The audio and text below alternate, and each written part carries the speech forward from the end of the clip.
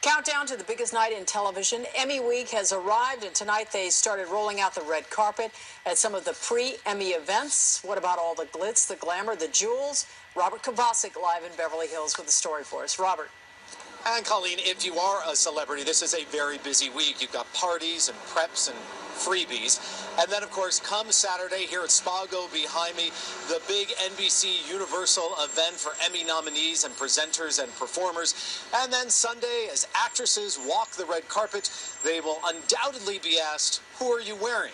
Well, tonight at a lounge sponsored by StyleShopUSA.com, they began to get their answers. One hot week, and we're not talking about the weather. Time for primetime television to bask in the sun. Come Sunday, it's the Emmys. Tonight, the glitz and the glamour begins.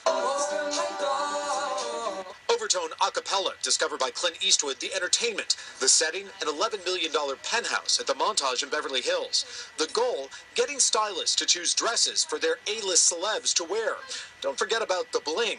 Santa Monica jewelry designer Margaret Rowe could find red carpet recognition. She's all set up at this style lounge. We want the actresses to feel that they're getting dressed in sort of a calm, relaxed atmosphere, and they have plenty of time to, select their pieces early in the week so that they're all set by the weekend. But nominees will be anything but calm come the big night.